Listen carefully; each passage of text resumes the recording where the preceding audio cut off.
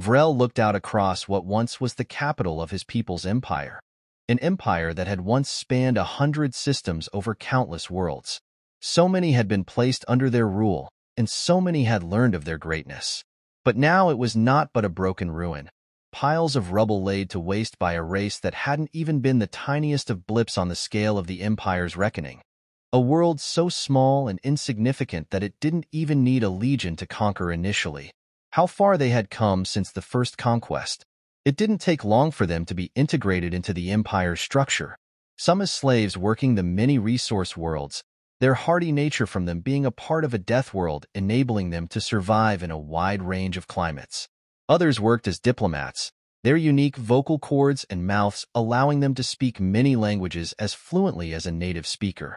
Something that had long been thought impossible without cybernetic augmentation. Even now, it seemed almost like a bad joke that the humans had one. He still remembered when the first report of a human uprising crossed his desk. He laughed. He had actually laughed at these little things standing up to them. Oh, how foolish the elite had been. Vrell still pondered if only they had taken a moment to study the race's history. If for even one moment, they would have seen how soaked with blood humanity's history truly was. Wars amongst many of the races under the Empire's sway were quick things, done between a single harvest season. But these humans did not rest. They were a race truly mired in an ocean of their own blood.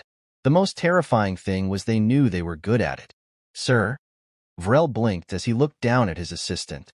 The poor Cluxus had clearly been trying to get his attention for a while. Vrell bowed his head slightly as he looked at his aide. Apologies, this one was lost in thought. I can't help but feel this could have been avoided, he explained, gesturing to the ruins.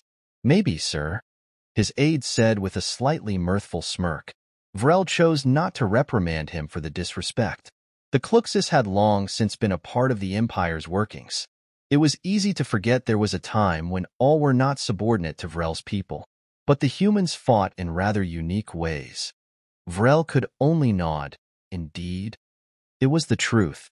Humankind had lacked the power to oppose them at first, so as the humans put it, they rolled over.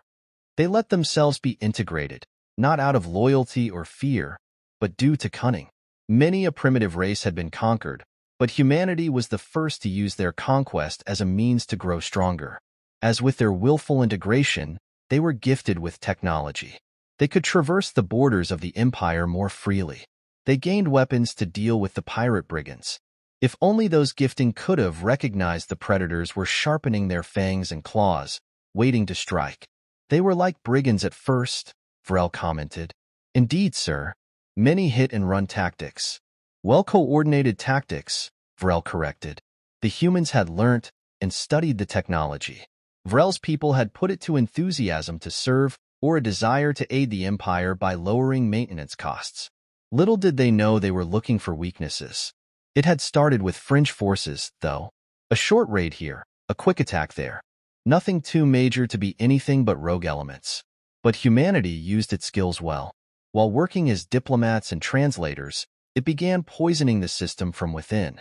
A mistranslated word here, or there can mean the difference between a world joining a fight or not. The war, though, truly began when all humanity rose up. Along with countless allies, they had turned against the Empire. What had at first been thought to be a simple rogue group became a massive civil war. A war led by humanity and its countless centuries of spilling blood. You know, my children used to have nightmares about the humans' arrival, Vrell commented. They were terrified of the great humans coming to gobble them up. I assure you we would never do that, a new voice declared as he approached the pair. Ah, Captain Luke.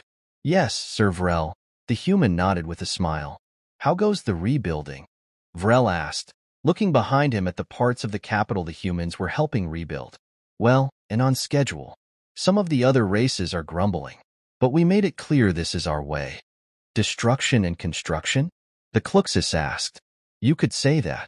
It could be that if we ease the suffering of war, an enemy today could be an ally tomorrow. Personally, I think it's rather simple. How so? Vrell asked. You have had a chance to read about our history and culture.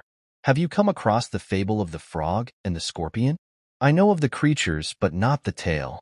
Simple enough story. There's a frog hopping along the shore of a great big river.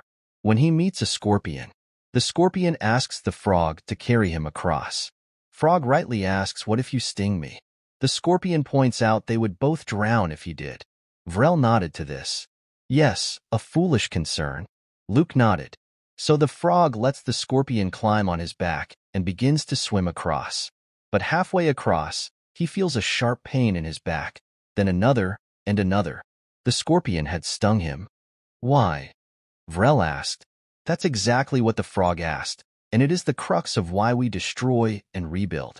Why are we so good at violence and peace? Because the scorpion said to the frog, "Because it is in my nature." Put simply, Vrell, we cannot help who we are. Maybe I can have hope for this new era. Humanity guides things and all. I understand my children have even played with some human children, Vrell said with a color of melancholy as he looked back to the ruined half of the city.